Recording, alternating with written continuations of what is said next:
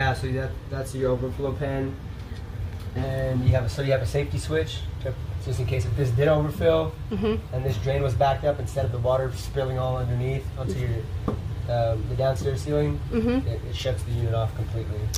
Nice. And it's also piped into where you should have a drain maybe outside, maybe above your door, or somewhere. They normally put it somewhere obvious, so where if it does start to leak, you catch it pretty quick and you call the service person to come take a look at everything.